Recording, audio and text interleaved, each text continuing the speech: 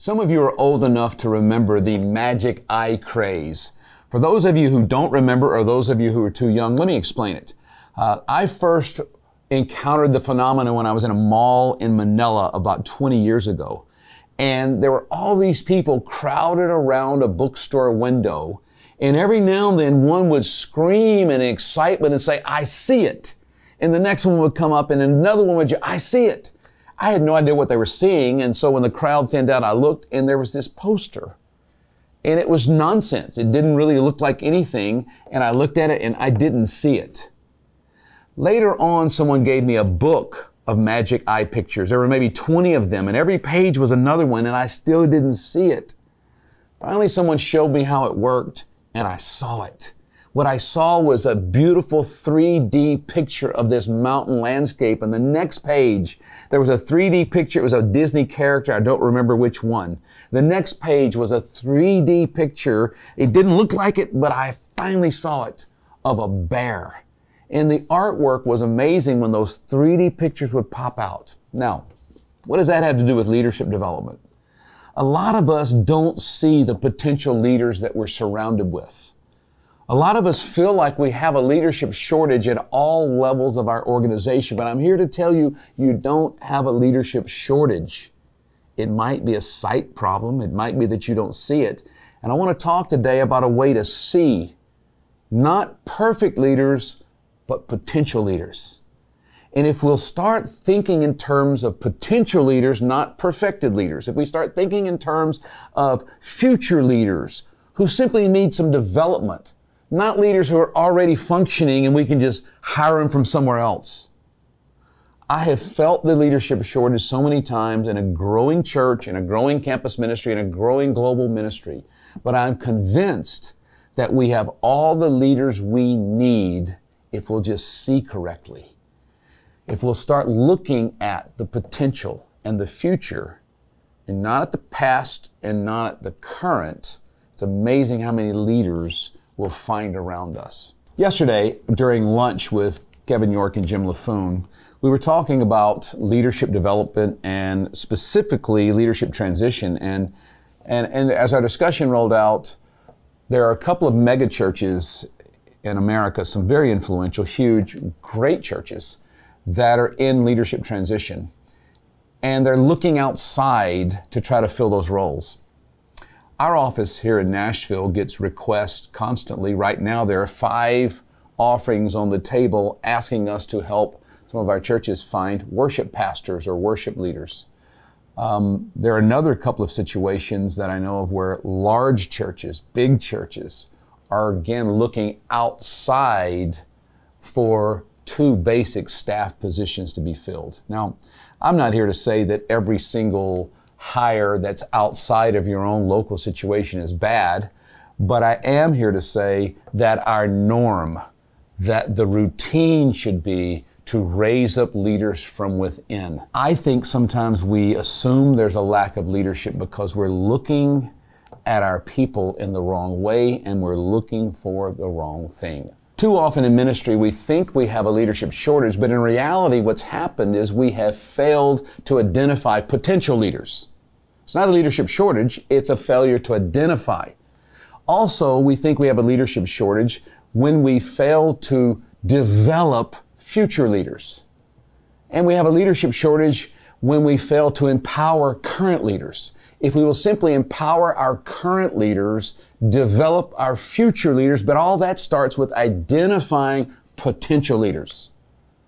When we do that, we'll see we really don't have a leadership shortage. We're looking at that picture the wrong way.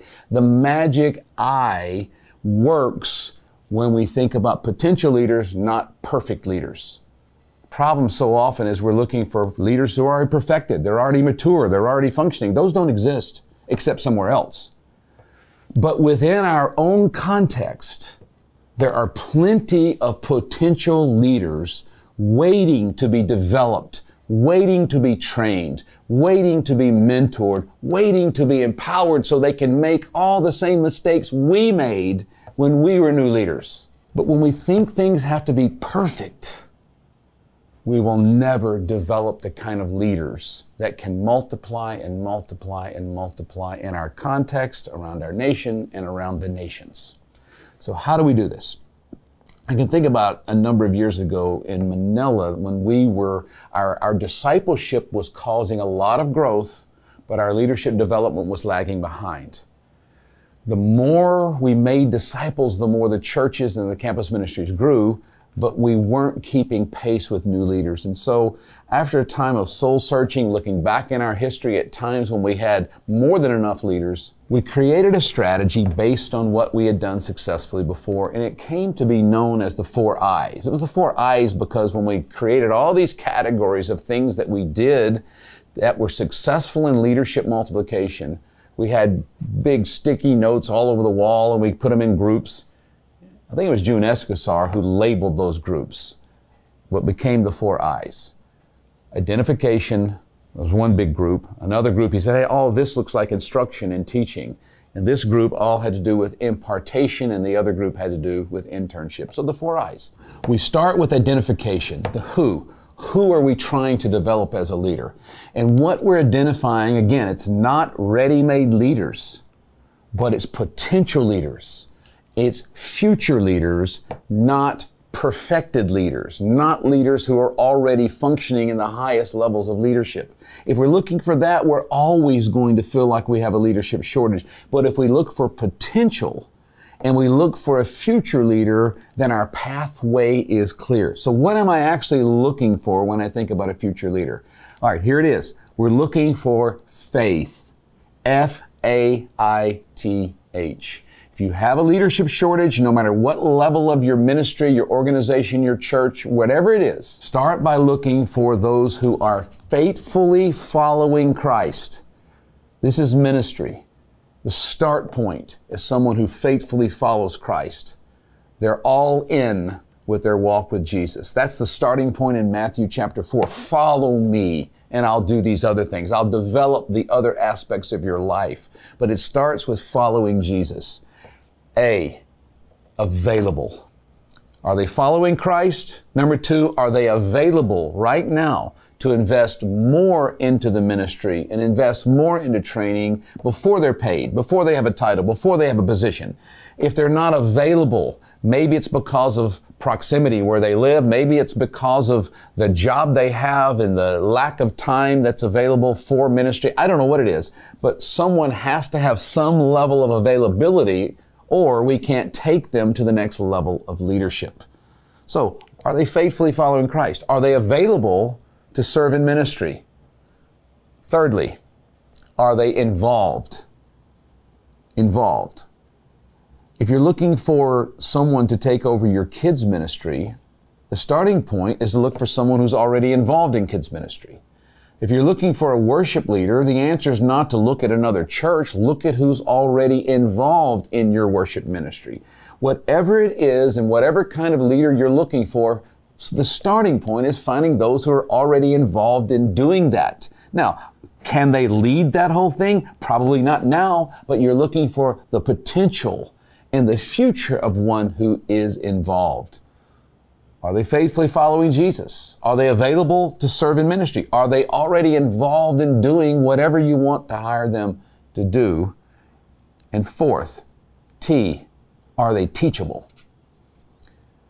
You can never be too ignorant or too unlearned to be used by God, but you can know too much.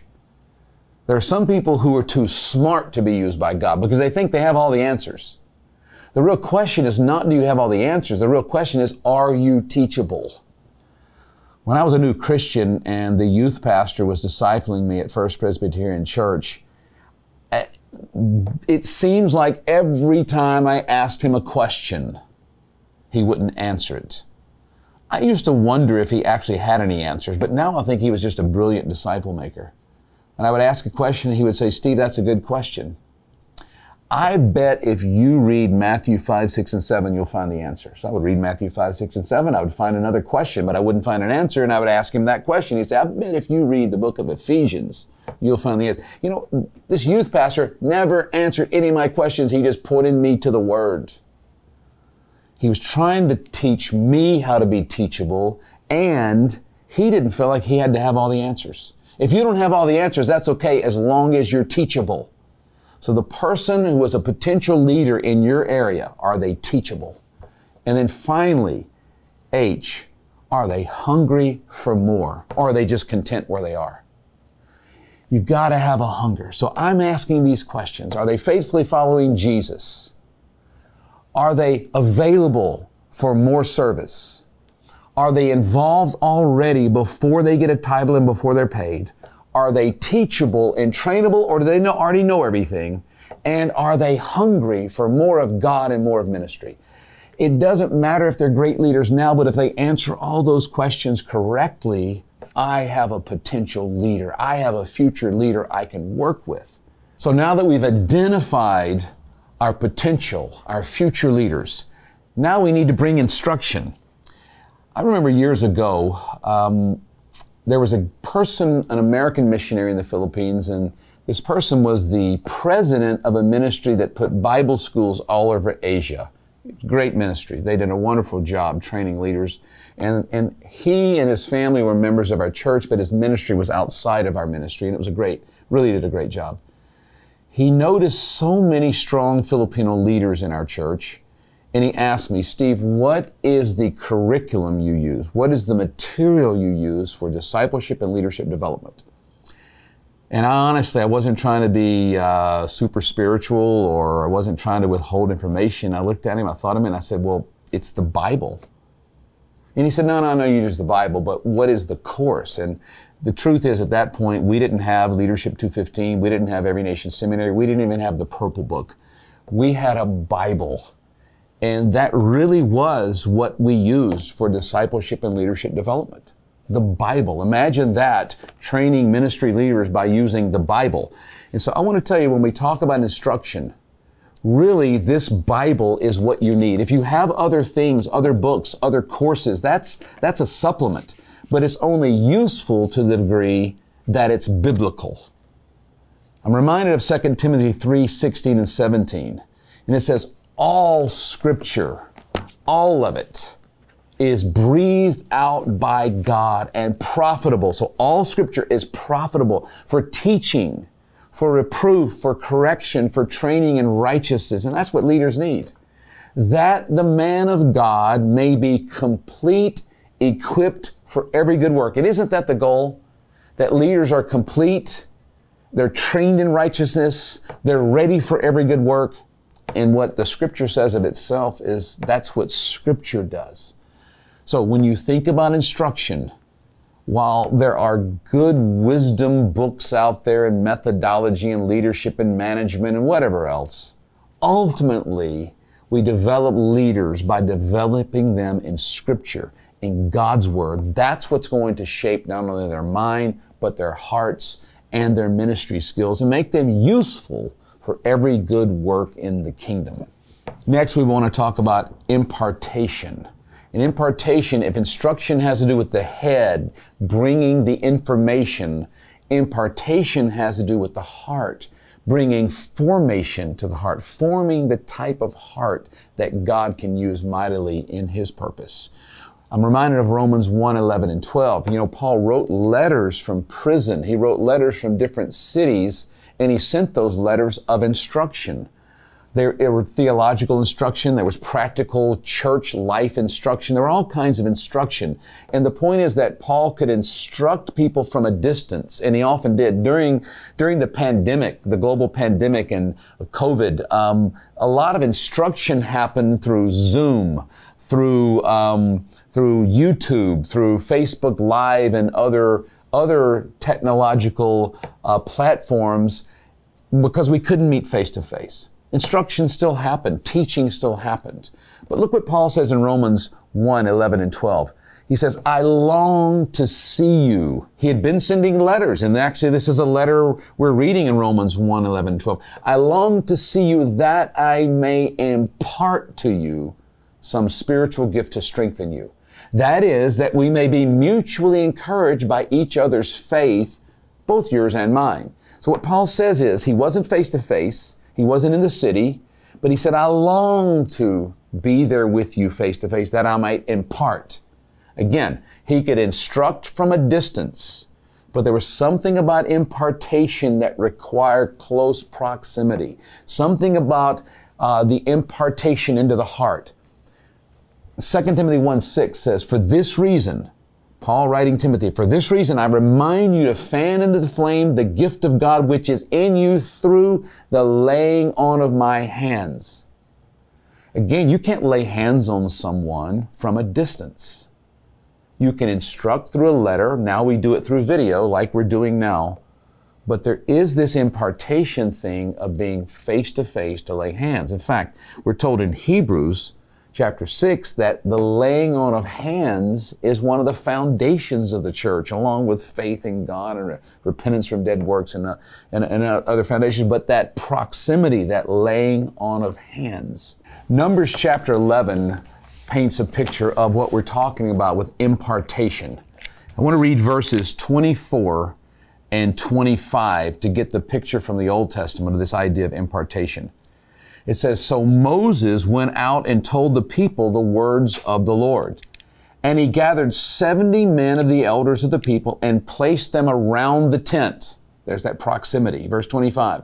Then the Lord came down in the cloud and spoke to him and took, watch this, and took some of the Spirit that was on him and put it on the 70 elders. And as soon as the Spirit rested on them, they prophesied. Now, this was an idea of impartation, that what the Spirit that was in Moses, God put it on the 70. Now, none of us are pretending to be Moses. There's one Moses. There was one Moses. That's not us. But that idea of impartation from one to another. I think about John 13, the power of impartation. You know the story. Jesus washes the disciples' feet.